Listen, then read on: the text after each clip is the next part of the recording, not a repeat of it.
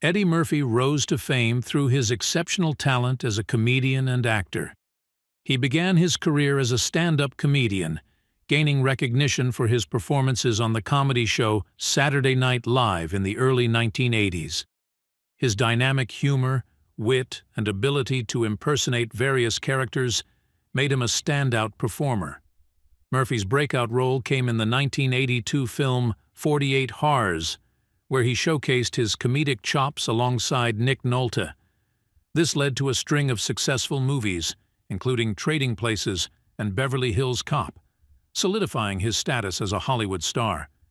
In addition to his comedic roles, Murphy demonstrated his versatility as an actor in films like Dreamgirls and The Nutty Professor, showcasing his range beyond comedy.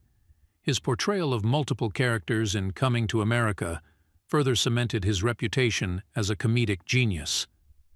Throughout his career, Murphy has continued to evolve as an entertainer, leaving an indelible mark on the comedy and film industry, earning numerous accolades and cementing his legacy as one of the greatest entertainers of his generation.